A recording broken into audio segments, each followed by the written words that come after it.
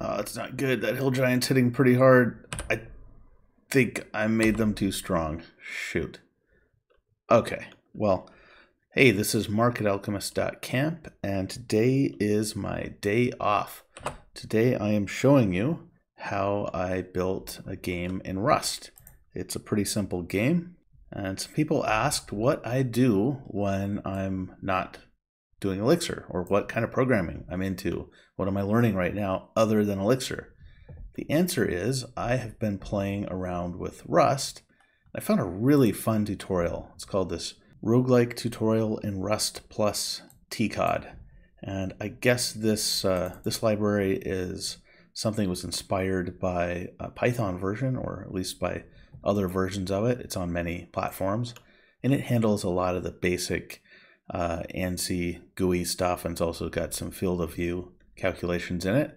Anyway, this tutorial has like 13 different sections to it, and any given one of them is pretty in depth. Well, maybe not the first one, but say I click something towards the middle, and you can see it's like a meaty blog post tutorial, maybe like a double blog post length tutorial. And I went through all of it, and then I started customizing things. It's been kind of fun because I'm into game programming, or at least that's how I very first got into programming in earnest. I discovered Flash, and at that time I knew a bit of CSS, tiny bit of JavaScript, but Flash just made it so easy to get started. I dove into it, and then getting that quick interactive feedback loop of seeing stuff on the screen change as I changed code was really good, especially as a beginner. And then I got more into serious stuff and front-end JavaScript development, and then back-end JavaScript development and Ruby and other stuff. You can see this whole game is only 2,000 lines of code. It's a little bit under that. And I'm not pulling in a whole bunch of dependencies in cargo. It's just basically like a JSON serializer library. It's the equivalent of Elixir's Poison or JSON libraries, random number library, and I believe this was also related to serialization. Yeah, this is a serialization library, and TCOD can set serialization as a feature. And then this is also related to getting JSON out of it. I'm using this for saving games, so I've implemented a fair number of things in here, but the basic structure is the opposite of most games that I worked on with Flash. Instead of having like some base object that everything inherits from, instead I've got basically each kind of object, including, say, these are equipment items and these are spells. All of these are basically just enums, so they have nothing. They're just the enumerated value, and that's it. And then the main object, let me scroll down to it, it has a whole bunch of things on it, and a lot of them are options, including item. So basically you just assign an item to this object, and then it's one of those. So if you want to have a helmet, you just create an object, and then you set the enum in the object you created to helmet. But helmet doesn't mean anything. It's just a number, just like, item number 6 or something. But all the rest of the logic in the game knows how to deal with this object and knows how to see what's in it. So there's obviously too much to go over in a podcast or in a tutorial or screencast, because I'm not even that good at Rust. I'm just learning it. I don't even know what I'm doing, and it's pretty lengthy. But some stuff I was happy with is the tutorial covered different AIs. So we have like an AI basic where the monsters just come towards you and attack you once they can. And there's an AI confused that the tutorial teaches you how to do. And I made my own for a sleep spell, which I added to the game. And when the monster is under a sleep AI, obviously it just, under a sleep spell, it has a sleep AI for a set number of turns, and then it just doesn't do anything, and then there's a message saying when it wakes up, and so on. So This is what the code looks like. I'm just going to show you some more stuff in the game because that's fun. So I've got this loading screen here, and you can't see this feature because of the way that I'm showing the screen through my screencasting software. But I've implemented screen maximization and then going back to the original size of screen. And you can see there are games that can be played and continued. I hit continue, but it just shows that the player's dead because that was the last state of the game. So I'll play a new game here. See, with the mouse, I can hover stuff and see that's a healing potion. The O there is an orc. And I have inventory of just a dagger. Let me get out of there. I'll attack some orcs. You can see I get an update of them doing 2 hit points of damage to me doing 6 to them. And I can get these healing potions. I can get those, and I can also drop them. So here, you see there's an orc, dead orc remains. I could drop 1 healing potion there, and now when I hover over it, you can see there's dead orc remains, comma, healing potion. So that's kind of cool. Can't pick up the dead remains though. That would have been an odd feature. Down to 6 hit points, so I'm going to use a healing potion. Whoops, misclicked that one. So I'm back up to 30. And kill some orcs here. And I'm going to find a ladder down. Heal myself first though. Once there's a ladder, I can go down it. And then there's another level of the dungeon. These are all procedurally generated because it's a roguelike. So nothing in here was pre-created by me. It's a new map every single time. Ah, I leveled up. So I can pick either more constitution, just more hit points, strength, which will add to my attack, or agility, which will add to my defense. I'm going to add to agility so that now my defense is 3, and instead of orcs doing 2 damage to me, they only do 1. It's basically just the attacker's attack minus the defender's defense is how much damage gets done, and nothing ever misses because it's a pretty bare bones game.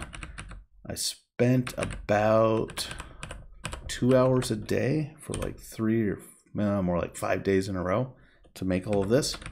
The first 2 days were just completely following what was in the tutorial. Then after that, I started playing around with it and adding some things. So now I'm on the 2nd level of the dungeon. And I've got different stuff set up on each level. So like the odds of monsters appearing are different on different levels. The odds of items. You can see I've got a new thing here, which is a scroll of confusion. I'll get that. I'm also gonna, yeah, that's fine. They only do 1 damage to me now. Got him. And now I'm gonna grab a sword. So you can see my player right now. I have an attack of 6, and in my items, see I've got a dagger that's equipped. I'm going to get the sword, and now I'm going to equip the sword. That goes on the right hand. So now looking at my player, I have, wait, is that right? Attack of 6. Oh, H. And the sword is equipped on the right hand. Okay, looks good. I've got the sword and the dagger. So now I have an attack of 8. And those orcs really don't have a chance against me. Not that they did a moment ago. They're pretty weak. Grab that healing spell and go down. Got another spell here. What's that? Oh, that's still confusion. I think I color-coded all of the scrolls to be the same color each. So hopefully we'll find a stronger monster here. And I'll show you how that confusion works. Just orcs. All right, that's fine. I'll just go down to a lower level of the dungeon and find them. Okay, so you can see there is a troll. It's got a T, and that does more damage. So the orc hit me for 1 hit point. That troll's going to do more. Let me use that scroll of confusion. That's I, so I hit I, and now I left click which enemy I want to hit. I pick the troll. Now the troll is confused, and I can kill the orc while the troll just wanders around. Leveled up. I'm going to get Constitution this time. And oh shoot, it's no longer confused. So I hit it for 6 hit points twice. Hit it for 6, it hit me for 5. So the troll's quite a bit rougher. And there's another one. Crap. You know what? I'm just going to fight it. Down to 3 hit points. Use a healing potion. And the troll is dead. Go down the stairs. And now, oh, we've got a scroll of lightning bolt. That one's a fun one.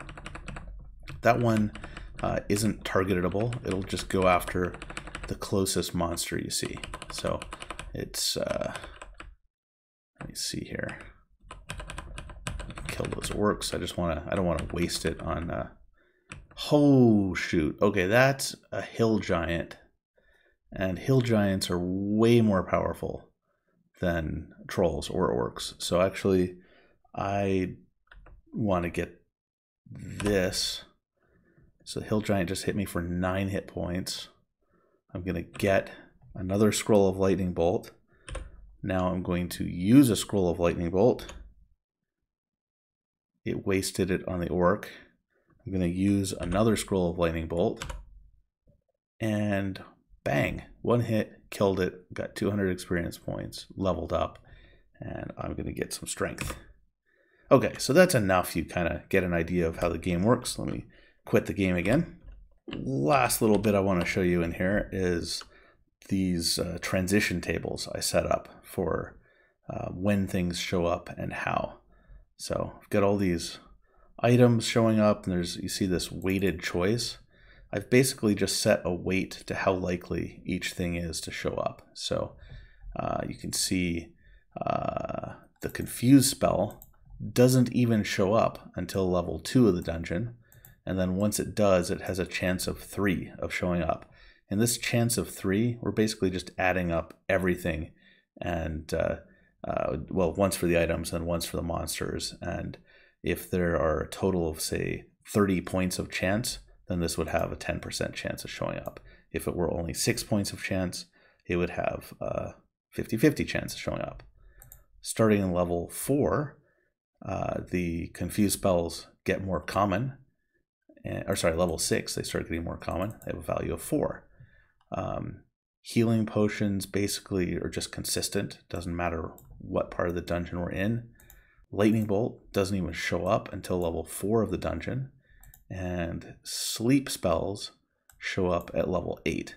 They're actually particularly powerful because you can just target one monster. It's not seeking the closest one. And it's also, just puts them to sleep. They don't move. You just go there and kill them. There's one other kind of spell I didn't show, which is a fireball. That one's pretty fun. That does an area of effect damage, and you target it. So similarly, different items show up at different points of the dungeon. And scrolling down a bit, I've got the same thing for monsters. So at the beginning, it's just orcs. Level 3, you start seeing a few trolls.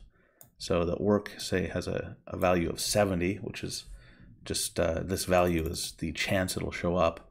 And trolls are way less common than orcs.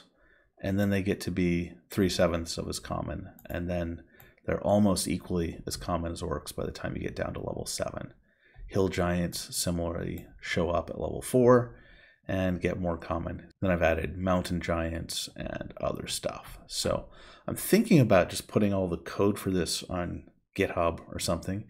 But obviously, I'm not going to put too much more time into this. I just worked on this game and, got it to where I could kind of mess around with it. Oh, and as far as my background with Rust before I started doing this, I just had... went through like 10 chapters of the No Starch Press book on Rust, which is kind of, a lot of people call it the Rust book. It was a little bit tough in parts, not too bad. I mean, nothing wrong with the book, but there are some new things in learning Rust. It's nowhere near as difficult as the reputation is, but at least for me, there were some things like, so this thing is basically, it's a function that helps when getting 2 mutable references to different items in the same list. So just a little bit of background. In Elixir, everything is immutable, and that gives you all kinds of advantages in terms of concurrency and in terms of safety. You know that you don't have two different things being operated on and changed concurrently, and you don't have weird race conditions where you don't know which one got changed first when you've got two updates happening to it at the same time or something like that. It just solves the whole problem by making everything immutable. If you've used immutable.js, same deal. Rust doesn't do that, but it might seem easier because you do have mutable things as well as immutable things, as you would in a language like Ruby or JavaScript. But it's very strict about the references you have to different things. So you can only have one reference to something that's mutable at a time. And then once you have a mutable reference to something, you can't have any more references to it, even if they're immutable. But if you don't have any mutable references, then you can have lots of immutable references to it. So you can kind of, pick which way you're going to go. You're going to have everything be immutable, just like you would with immutable.js or with Elixir or some other languages, then no problem. Or you can have things be mutable, but you have to be very strict about references to them. The idea of this thing is if you've got a list of items and you want mutable references to two different items in that list, you actually only need one mutable reference to that list as a whole. But if you were to try to take a reference to one item and then take one to another item, then you've got two mutable references to the same list, and that's not allowed. So this kind of like breaks the list up, and then you get a mutable reference to each one of those things in it separately, so you don't have two mutable references to the same thing. At least that's my basic recollection of how it works. And as I said, this was from the tutorial. I would not have understood this. So this kind of thing was like a major headache for me. But for the most part, I think, yeah, the learning curve isn't too bad, except that one big difference with learning Elixir, or actually learning JavaScript, or most languages I've learned before, is in those languages, you don't really need to understand all the concepts to be productive. Elixir is a great example of this. Like, you don't have to know how protocols work, and you don't have to know that much about OTP. You can actually make a Phoenix app, be really productive, do a lot of useful stuff without learning any of those things. Same thing with macros. And then later on, say you're writing a library, you can learn how to use macros, or say you're doing something with more sophisticated kind of concurrency setup, then you learn more about OTP, and you can just kind of like gradually learn more and more and more. With Rust, I feel like, I may be wrong, but I feel like if you're missing something, if you're missing like core concepts, you'll just hit things that you can't do at all, as opposed to not being able to do optimally. We'll see though. I'm still pretty new into this. So for those of you looking for an Elixir tutorial, sorry I didn't have one this video. Hope you don't mind the distraction, but there are plenty more queued up. As I said, this was my day off. See you next time.